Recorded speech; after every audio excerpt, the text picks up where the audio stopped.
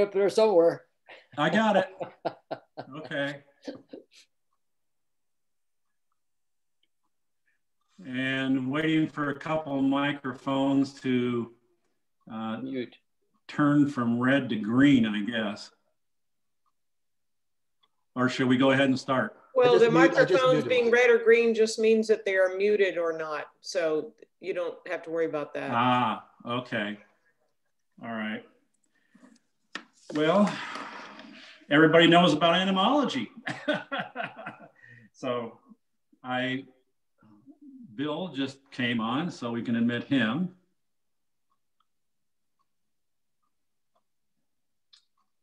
And we'll wait one more minute and then we'll start.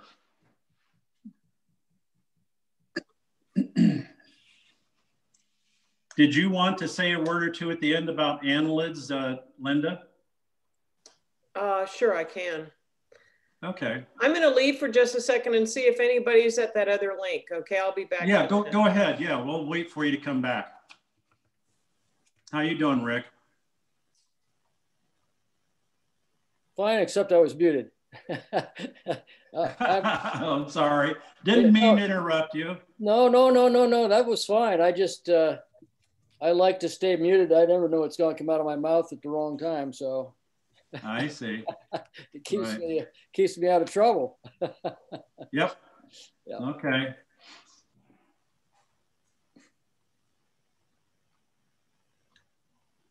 Everybody know how to use the chat box okay? Yeah, I don't, so you will have, maybe, I don't know if they do or not, they can tell you. Well, since we've got a moment, I guess everybody can hear, so I'll just run through it. That chat box that shows somewhere on your screen on a Mac or that I'm familiar with, it's at the bottom of the screen. When you hit on the chat button, you can select sending a message to everyone, or you can click on the everyone and it'll tell you everybody that's in the group that if you want to send just one particular person a message, you can do that.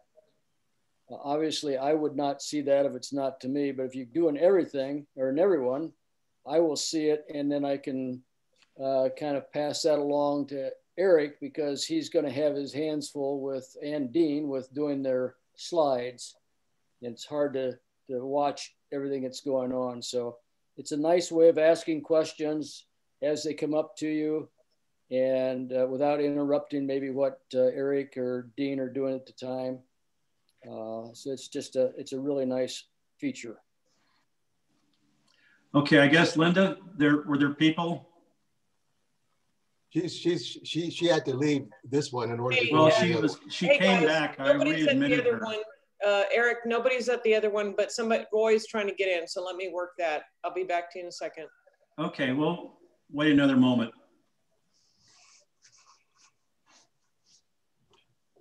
Yeah, the reason why I said it could be a problem is that I had all of the other meetings saved on my calendar. So I was automatically going to the calendar, and I said, you know, if you change it, then you got to go in from the email, which is different. So yeah. In fact, I think we have to decide on the next meeting that you're going to have. Do you want to go back to the calendar, because those are in my calendar right now, you know? Okay. So I think we're going to have to make that decision. I think we have one more discussion about how to fish these different insects, whatever. Right. Yeah. And then we have a panel discussion on local fishing that Linda set up. Mm-hmm. So Linda, is you're trying to get on that other Zoom? Was that a Zoom that I set up or somebody else? No, the one that you set up. She was going to check to see if there's anybody on it.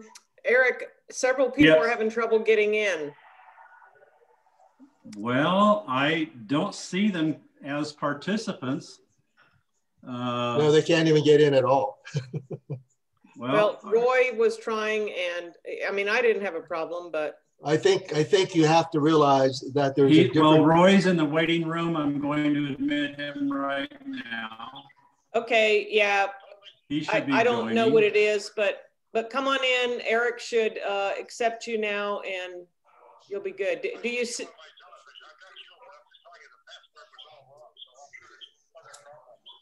Okay, thank you. Okay, bye-bye. Okay, Laura is trying to get in too. It may be the they didn't have the right passcode for some. They had the old one. I don't know why that would be the case. Yeah. Can you hear me, Linda?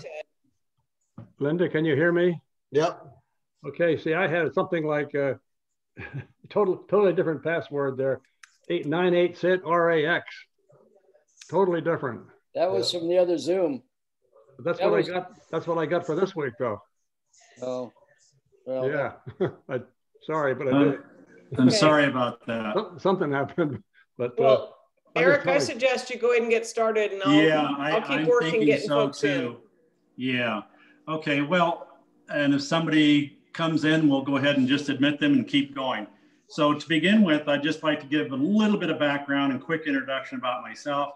But first, before I begin to do that, I want to thank Dean, whose idea and the creativity of the Saddlebrook Fly Fishers academic lecture series. And Dean will go ahead and host at the end of this meeting. I'll pass it over to him, and he'll give us some information about terrestrials. And then I also want to thank Linda, who's been able to facilitate all this stuff that's going on. She's done a great job, and thank you, Linda. And then thirdly, I'd like to also thank Rick, who spent some time with me on Monday to help me understand how Zoom works. And I will probably have some mistakes going through this, but please bear with me and we'll figure it out as we go. I'll get smarter and maybe you will too. And then lastly, I'd like to thank all of you who are participating. And I know one thing about you that you probably didn't know that I know about you, and that is if you're here, you're a lifelong learner. And if you're going to be a fly fisherman, it doesn't stop with this, this lesson or anything else. It keeps on going. So the most important insects used to catch trout in the Western United States are what we're going to be talking about just a little bit today. And you don't see me right now for a reason, which we'll explain momentarily. Even though I took an entomology course in college, I am not an expert and my knowledge level is really limited. There have been many books and pictures available, and especially online. When I started going back and doing some research on this myself with the mayflies, which were the first bug we're going to cover, I went to a website and it gave me 4,100 photos of mayflies. But I also want to encourage you to go online, and Linda has talked about this before. Orbis has an incredible number of videos, and there's so much information that's just mind-boggling online. And so you're just going to have a little bit given to you today. I'm a science person and an educator. I have a lifelong passion and enthusiasm for learning. I believe a good teacher can inspire hope, ignite imagination, and instill a love of learning. But as Confucius says, when the student is ready, the teacher will appear. So I can see a lot of you right now, and some of you are coming up, and maybe you can see me, but not quite yet. And so I will try and get this done correctly to share the screen. And I see the screen of somebody who's got guns in the background, but let's go ahead and see if we can get these up here like that. Okay, so I can see most people now. What I'm going to do is to share some information with you, and we're going to start with caddis, or with mayflies. And this is my mayfly life cycle. With insects, it's not easy because there are over 900,000 species of insects. And the one that you see on the screen right now is the mayfly. It's the smallest of the three we're going to discuss today. And many believe that the mayfly is the most important insect for trout that there is. I think Dean might follow into that category, but I'm not 100% sure. And so if you're interested in this life cycle, you can attain it online if you so choose. With mayflies worldwide, there's about 3,000 species. Here in the North America, we have only 600 species, but that's still overwhelming when you look at the different types that there are. And what we see here, This is what's called incomplete metamorphosis. And maybe from your biology class, you may or you may not remember that metamorphosis really is just there's not a dramatic transformation from egg to adulthood. So it's very, very simple. You see a nymph and you see a dun up here.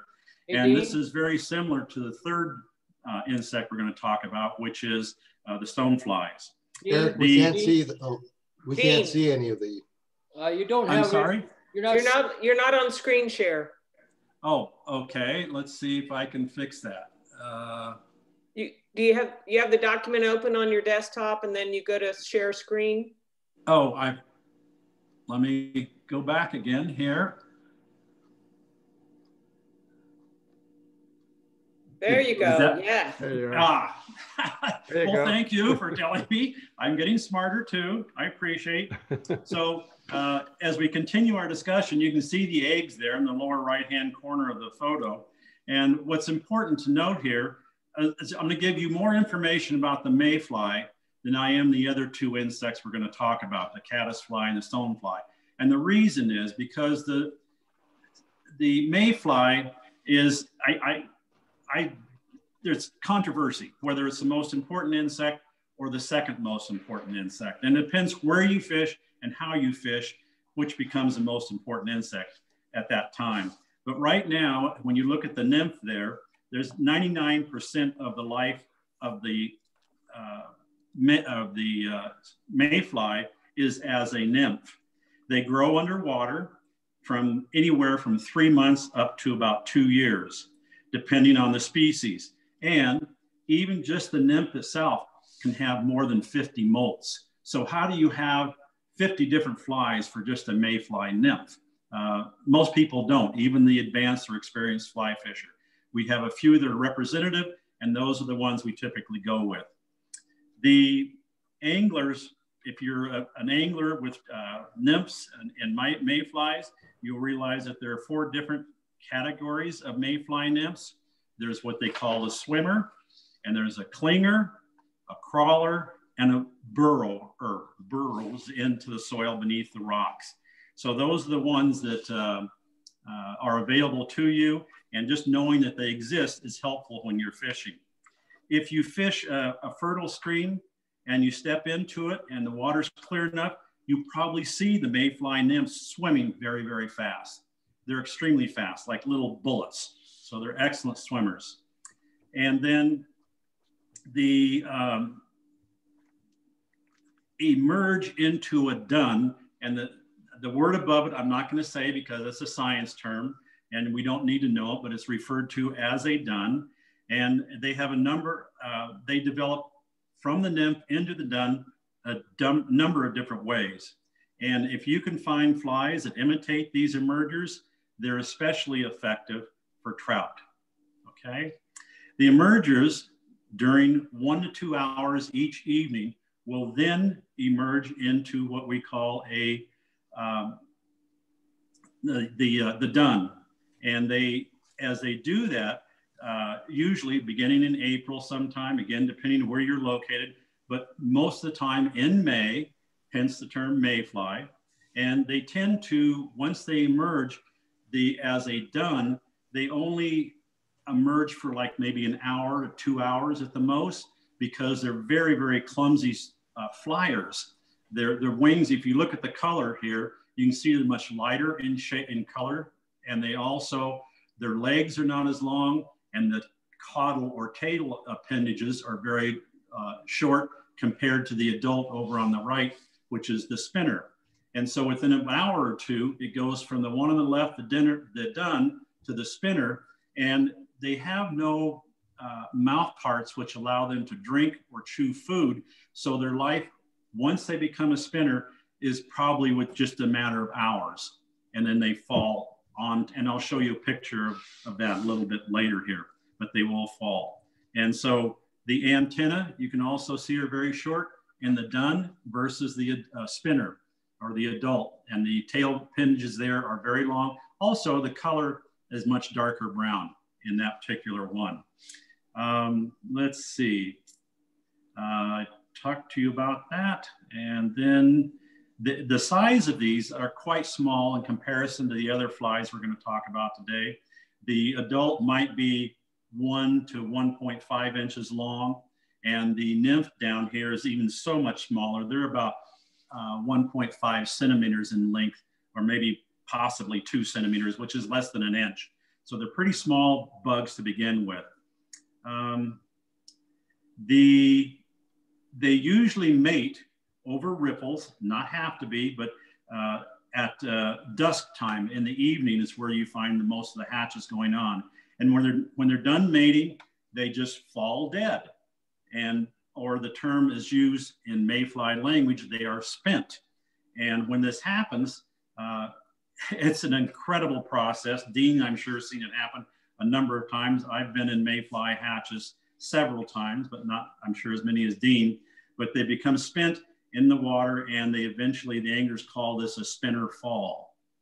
The best chance to see trout rising to a mayfly is in the evening of each day.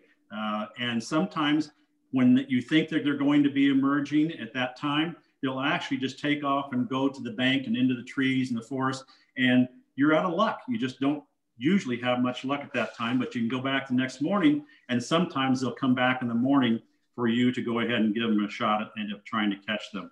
The eggs are dropped a number of different ways, but the 3 most common ways that the mayfly will drop her eggs is from as she's flying above the water, or sometimes she'll skip along the water with her abdomen there, the tail end, and drop her eggs there. And sometimes she'll just insert her tail into the water and drop her eggs into the water. So there's a number of different varieties by which they release their eggs. And the success of the mayfly is due to their prolific numbers. They are incredible at mating and producing extremely large numbers. And so they're available, throughout the year as a nymph, oftentimes, or and just a specific time when they become a dun and emerge into an adult. The thing that's interesting about them, at least on the Rogue River where I fish for them the most, they would start, and one day they would be in one location, and the next day they go up to a second location. So they're laying their eggs upstream. So if you know where they are one day, you can kind of go back to the same location or even a little bit further up and encourage the hatch at that point. So based upon that, now I want to share with you a couple more photos to give you an idea. Let's see, I got rid of that guy, so that's 2. And then the next one here is 5, 2, 4. I selected this one. It shows you how small they are. There's the size of a hook. And this one is not a representative nymph because you see the way Eric, we can't see it. Oh, I'm sorry. There, better? Yes.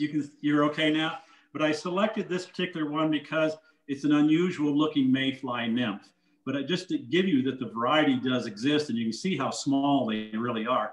It's using a metric system here. This is not inches, this is centimeters. So, and you can see the size hook that you might need for that. And so that's one I wanted to show you. And then we'll go back to, I had some of these, let's see. I hate to keep going back to the photos, so I'm going to these 2 here, and then where was it? This guy. Oh, and then I want to get one more here. This guy and this guy. Okay, so these are the next. Let's see if I can get these up for you now. Does that appear on the screen or not?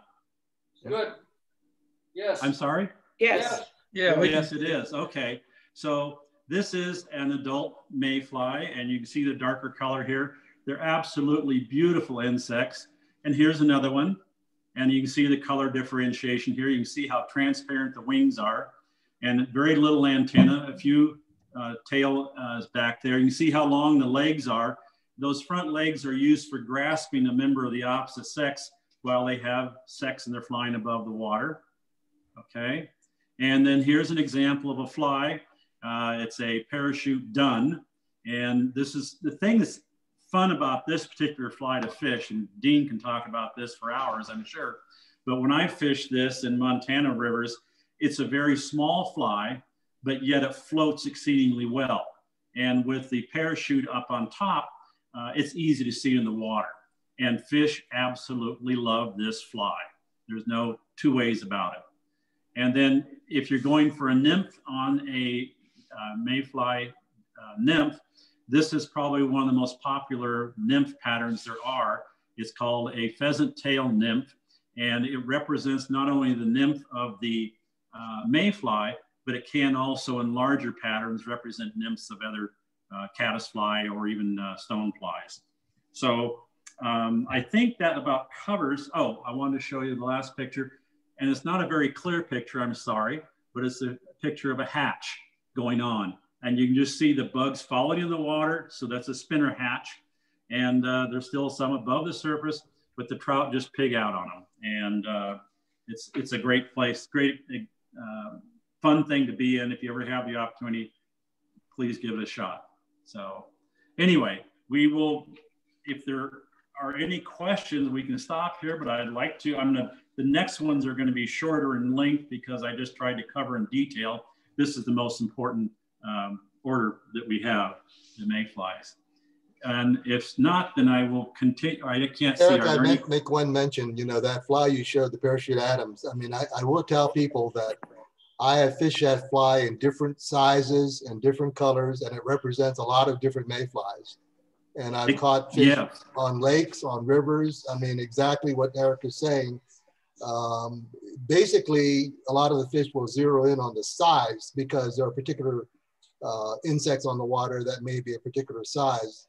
And I'm not sure how much they actually understand about colors, but I do know that you know, we tend to want to use colors that are similar to the flies we're seeing in the water, on the water. So, you know, if you're on a lake, you might want to have a gray one, and it's a pretty good size one. If you're on a river, it may be yellow or maybe whatever color. But it's a very common fly, and it's one of those that is probably a traditional fly that everybody uses. I thought fish were colorblind. That's what I thought too, except for the fact that there are people that believe that it does make a difference, and maybe it's really not so much the actual color, but whether it's dark or light. I mean, whether like a PMD is yellow, and which is a light colored fly, you know, and then you might have a green drake, which is a dark green, and so maybe that's really what it is. It could be the color. Color is not as much of an issue as the shade, whether it's dark or light. Maybe contrast. I really don't know. Maybe contrast with the background. Yeah, the contrast. Yeah. Eric, can you please repeat the different mayfly nymphs, the swimmer and the skimmer or whatever it was? Yeah, sure. You have the swimmers are the most common, and then you have ones that just cling to the rocks. They're called clingers. And then you have crawlers, which just crawl around most of the time underneath the rocks, but sometimes on the surface of the rock while it's in the water on the bottom. And then the last category are burrowers. That's a tongue twister. Thanks. Burrowers, yes. So the other thing real quickly here, since we're talking about fly colors, is that I know Linda and I had this conversation about a week and a half ago, and that is, and I've had it with other people when I had, one thing I didn't say about myself is I've had a couple fly shops also, but it's been years since I've really spent any time fly fishing for trout. But people come in and they say, what's the most important aspect of a fly? The size, the shape, or the color? And I would respond by saying the behavior, because if you have the most perfectly tied fly to imitate a particular insect, but you're not fishing it correctly, you're more likely to scare that trout than you are to catch it. And so to me, the other two pieces of this puzzle that aren't oftentimes linked with size, shape, and color are the behavior and the habitat. Where is it you're fishing? Where is it you're trying to catch the trout? And how are you trying to do it? So those things, it's critical to be observant as you can possibly be as you go through your fly fishing career. So the next one here, I'm going to go ahead and, is there a question? No? Okay. So I'm going to go to the caddis flies. And with caddis flies, I'm going to try and pick out the photos I need very quickly here. 1, 2, oh, got that one. 3, 3, this one, 3, 4, this one, 3, 5,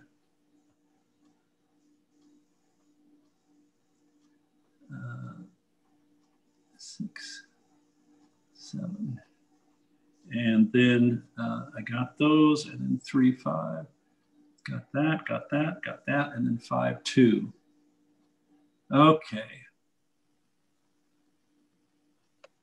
All right, so I hope this is on the screen, the life cycle of the caddisfly. Yes. Yes.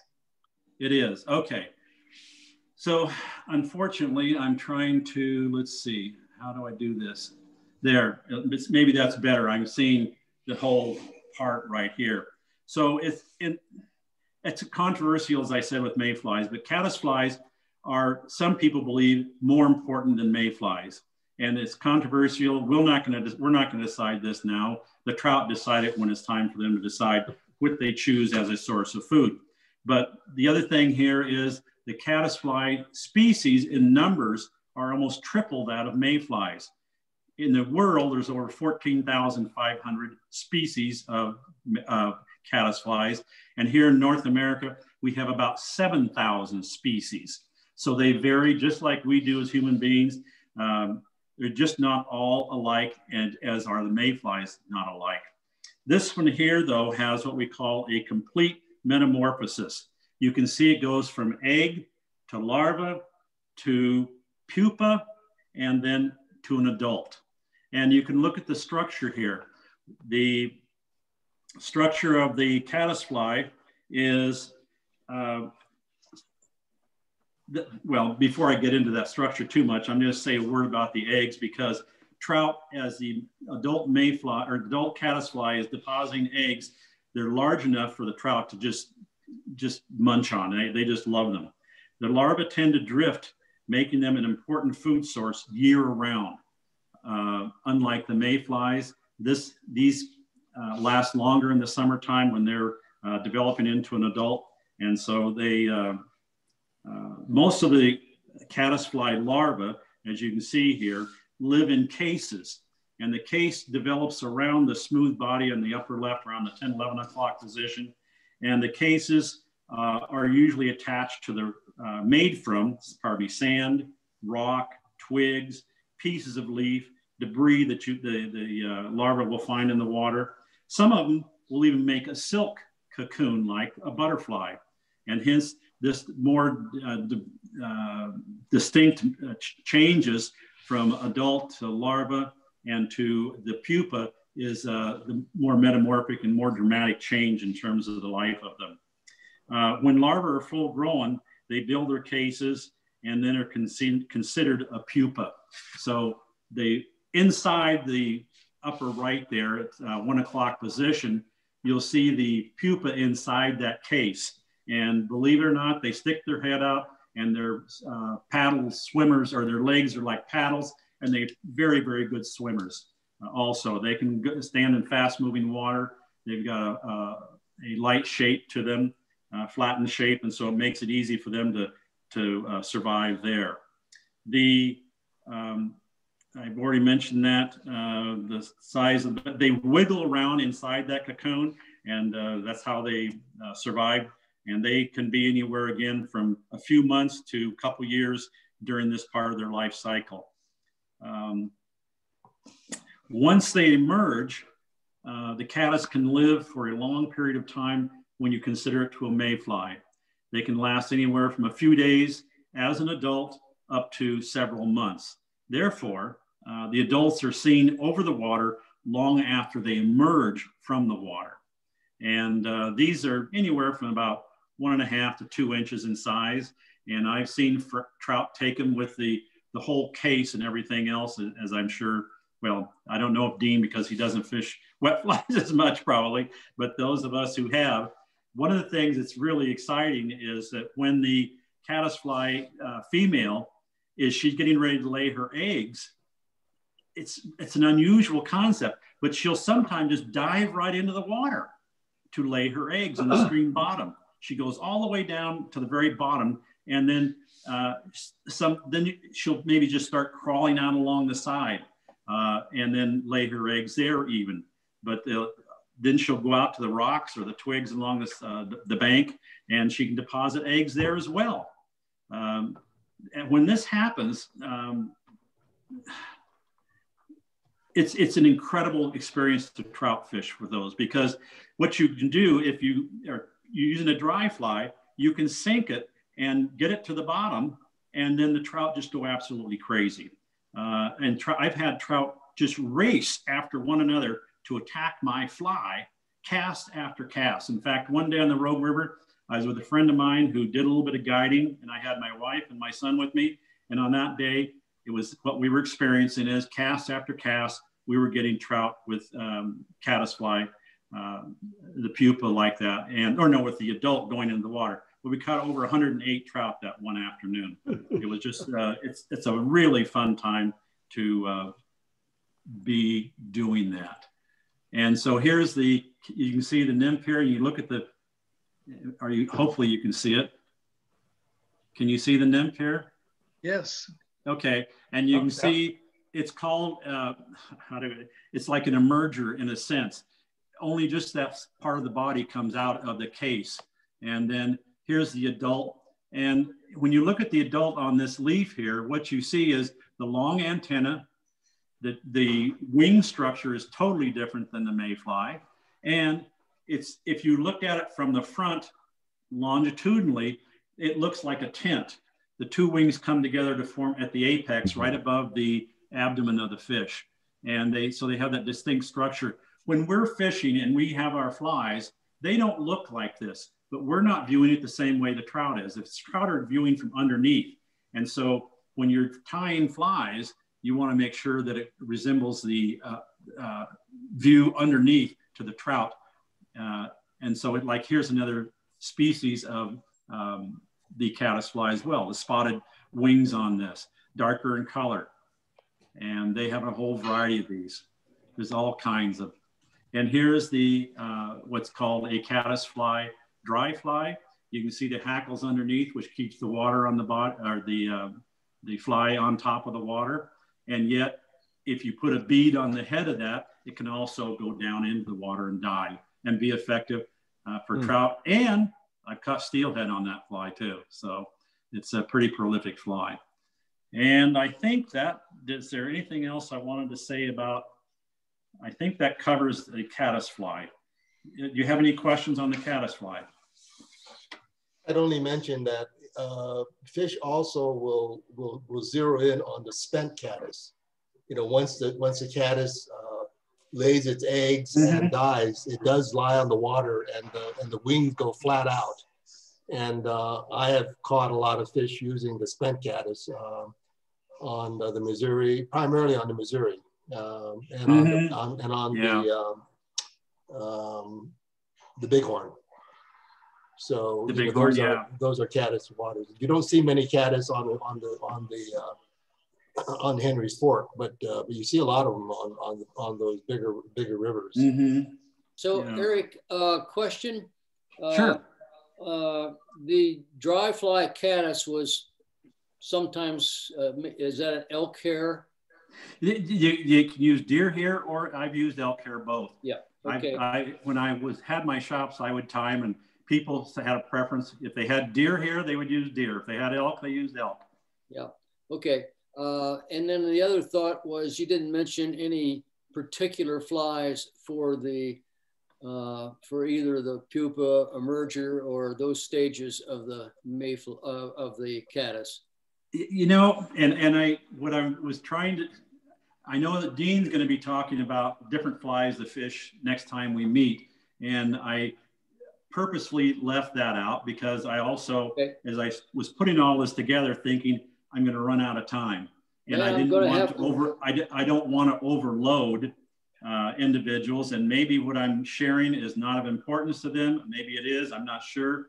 But I had to eliminate some information, and that's one piece I did eliminate. I apologize for that. Okay. The other question I would have is, a lot of times when it's the weather seems to make a lot of difference with the hatches. Light rains seem to bring on certain flies.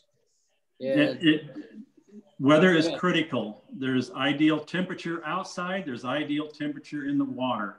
Usually anywhere from 44 to 55, 56 degrees water.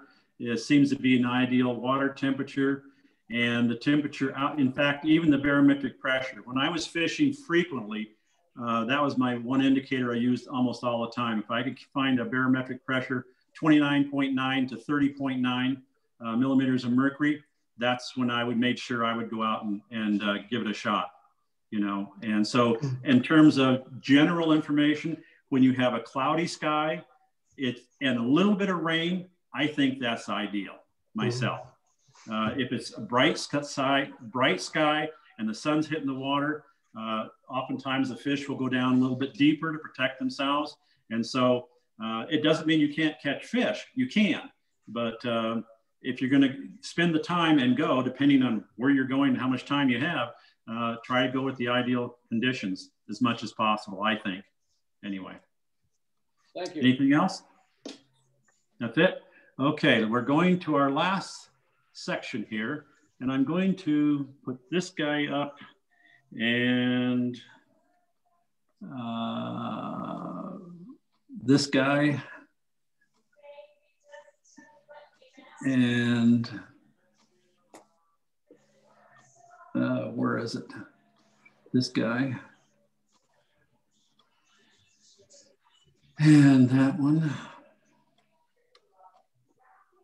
Oh. Uh-oh. Did I lose them all? Sorry about that. We can't see anything yet. Okay, I'm picking the flies I want to the bugs I want to show you here. 4, 5, and then 6. And I think that's the ones I wanted to show you anyway. 7, okay. All right, so can you see that guy now?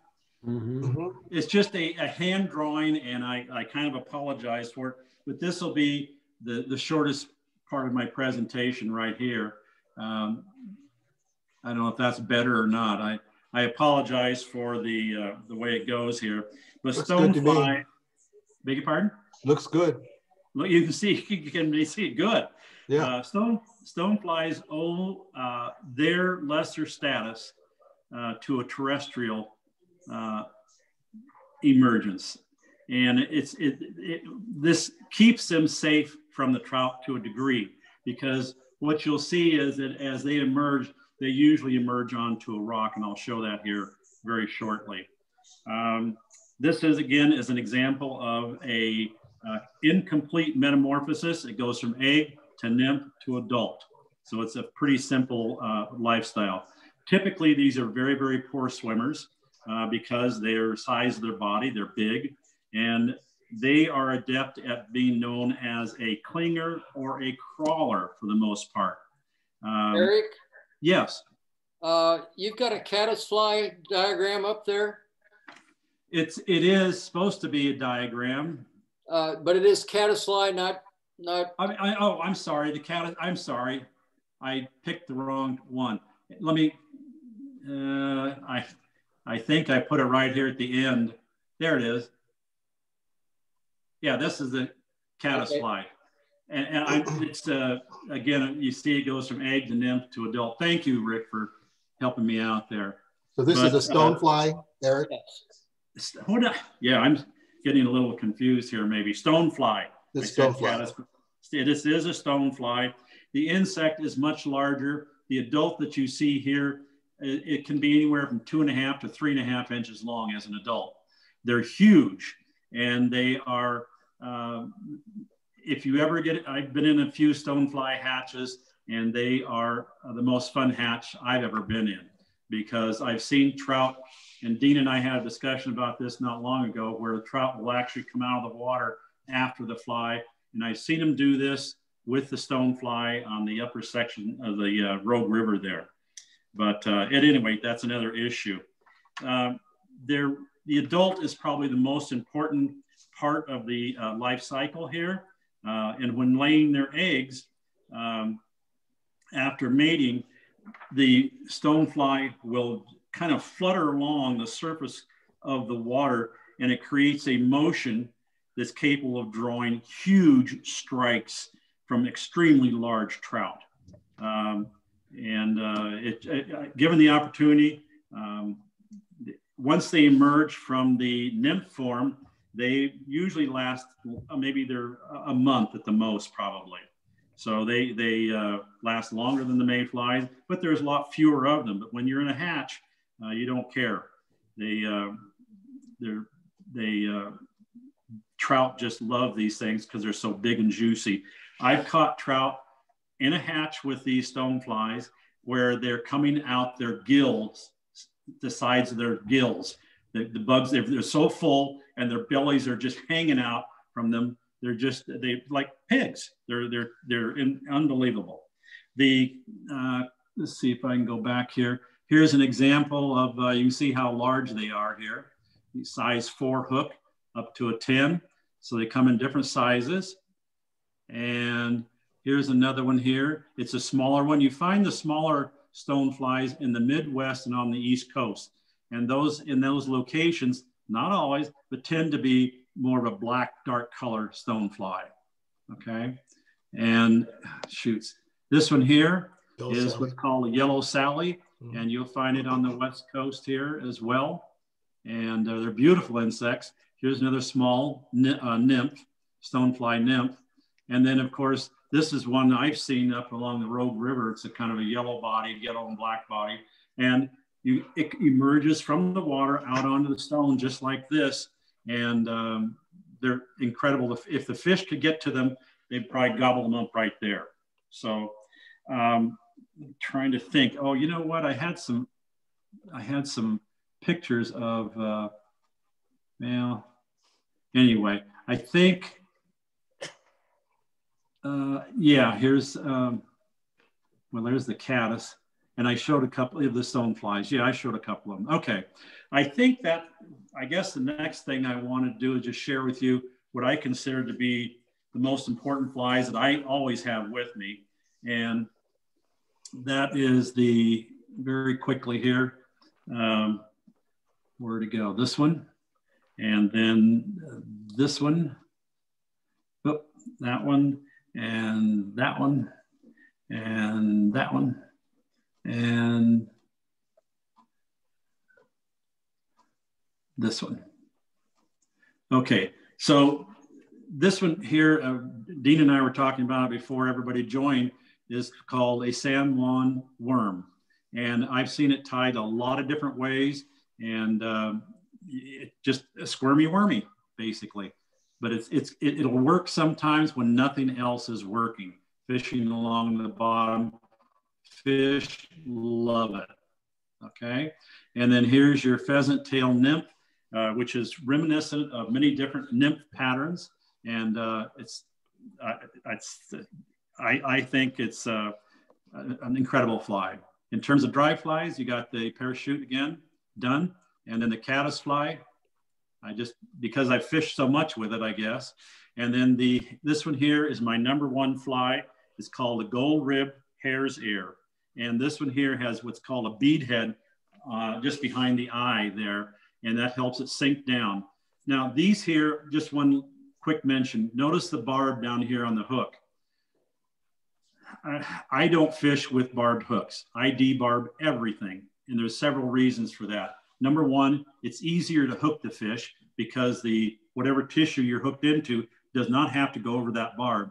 And it's just a matter of physics. You take a barb hook like that, put it through a piece of paper, debarb it, put it through a piece of paper again, and you'll see it's much easier to penetrate the paper without the barb being there. So that's always important.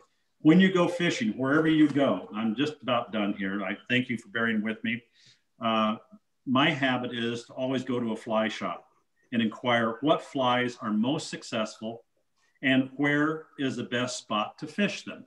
The fly shops want to help you be successful. That's how they stay in business. So give them their due.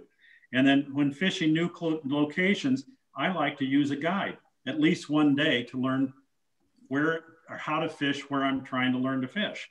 And then appropriately release whatever you catch for two reasons. Number one, it protects the habitat. And number two, it's your gift to another fisherman. The fourth comment I want to make here, don't overplay the fish once it's hooked. What happens is when you hook the fish, it's trying to get off, it's physically exhausting itself, and the lactic acid builds up in it. And if you play it too long, it'll build up and the fish will just die anyway. And lastly, I'd just like to say that visit the Orvis website, so much information there. Dean, you want me to, are there any questions here or should I turn over to Dean? Okay, Dean, you are right here and you are now the host. Okay.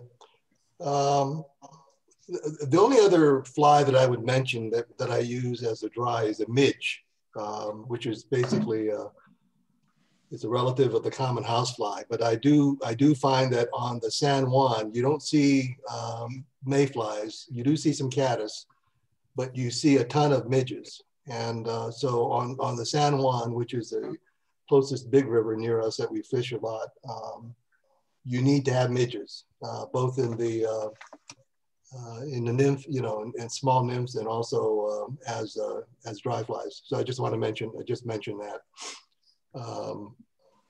Okay, so hoppers. I wanted to say that I think at certain times of the year, you're between hatches of mayflies or whatever, and the fish will begin to look at things that are falling into the water, like hoppers, you know, which will fly out over the water and fall sometimes, and then they'll struggle on the water. Ants will fall into the water. Beetles, crickets, cicadas. Those are the primary, I think, types of what we call terrestrials that fish will you know, zero in on at certain times of the year. There's one place I know that I fish in the east. It's a spring creek, and I can't remember exactly when this was, but there's a certain month of the year when you have all these green colored, it's like caterpillars, little tiny caterpillars that fall in the water, and the trout just go crazy over those, and they, you know, they just gobble them up like a dry fly. So, you know, you can have some of those. I'm going to show you if I can share.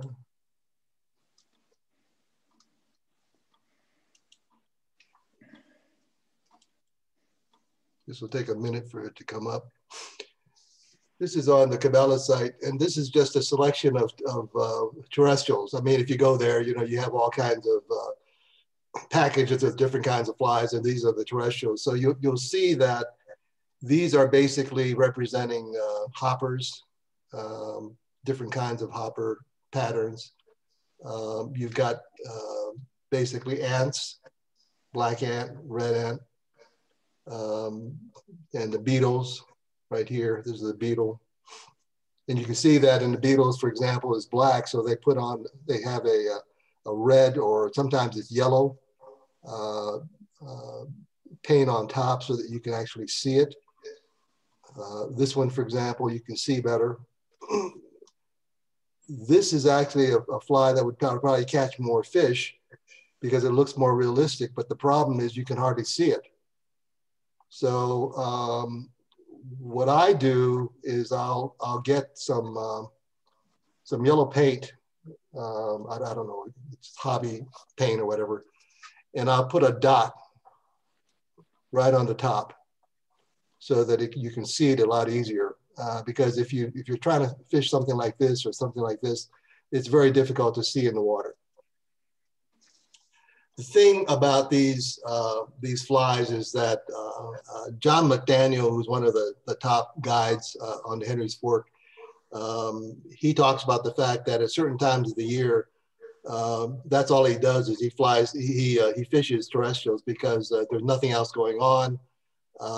And he knows that if he fishes a terrestrial in the middle of the day, he has a chance of catching a big fish. And so therefore, I would say that you need to have hoppers, ants, different colored ants, red ants, black ants, beetles, brown beetles, black beetles. And I don't have a picture of one here, but cicadas. On the Green River, there is a cicada hatch that takes place, and they're huge.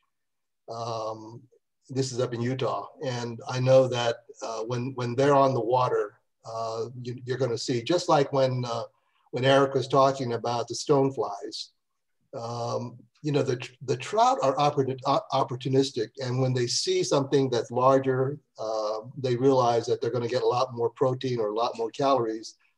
And so therefore they really zero in on those larger flies. And so something like this, which is a hopper, a large hopper, they will actually favor that over even the mayfly. I mean, if there's a hatch going on and you happen to make a cast with something like that, they may turn to the hopper imitation and just go after it because it looks like a big piece of food that they do see in the water. So these are the things that I think you have to realize is that trout are always going to look for things that are going to give them more calories for the amount of energy they need to expend. And so therefore, I think having these in your fly box are going to be important to have when nothing else is going on. I know a friend of mine, he's from Japan. He was on the Missouri, and he had a good friend of his who was a real entomologist, and they were at a spot where they could see a huge fish rising, but they could not figure out what the fish was eating because there was no hatch going on.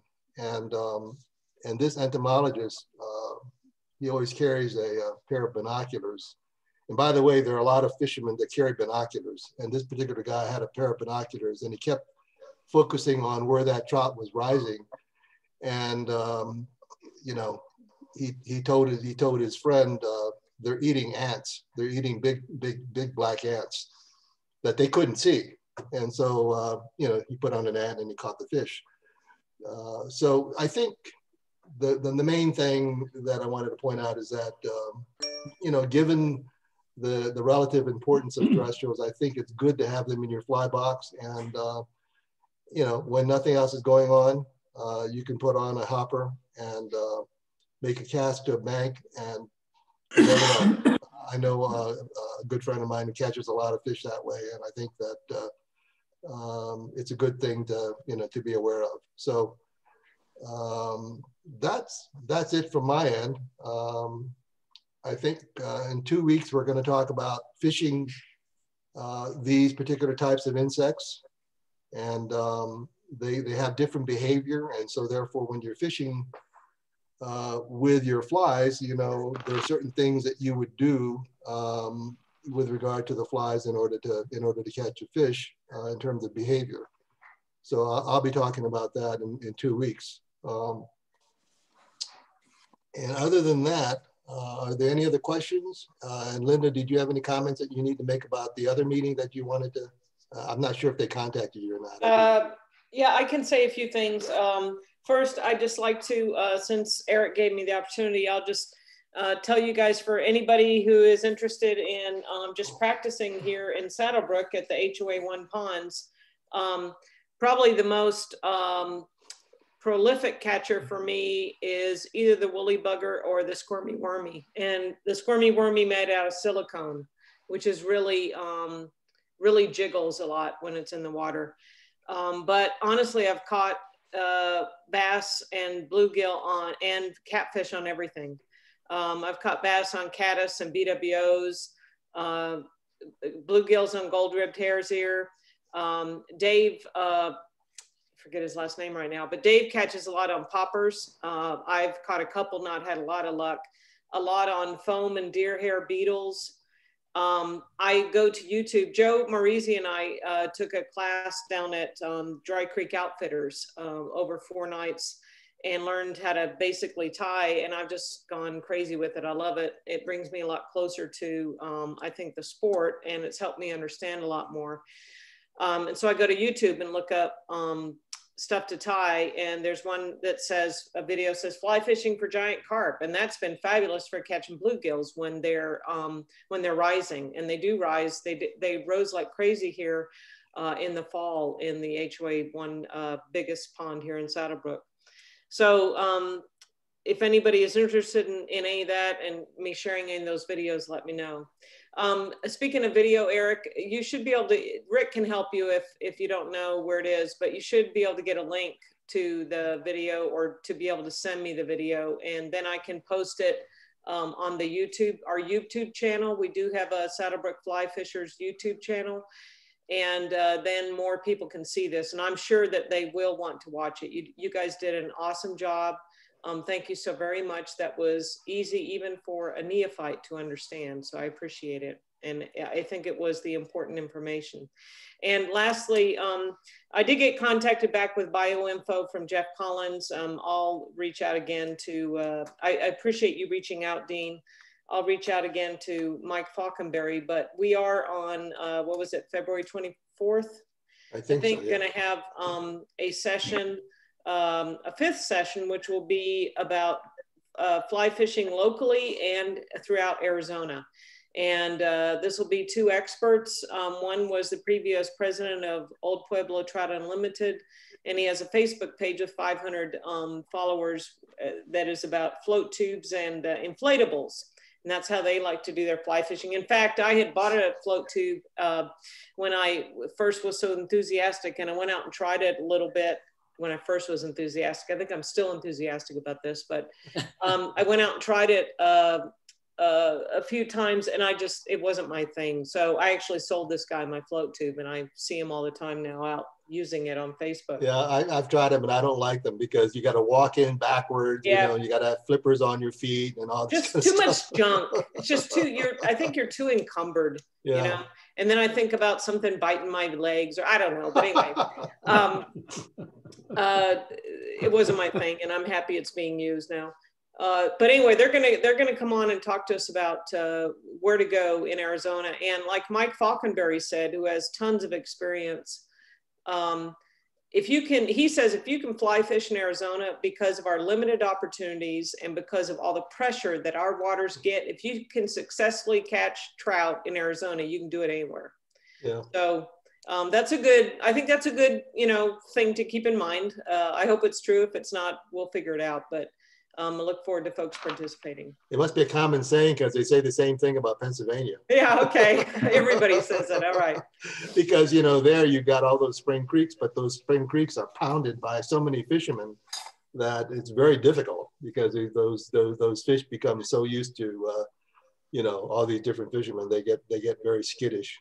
Well, I also participate, sign up for the not Old Pueblo. There's the Trout Unlimited forum, community forum. And so I read the post there every morning. And we all know that pressure this year has been like no other, during the pandemic. So it's going to be a different world out there when we finally were able to go.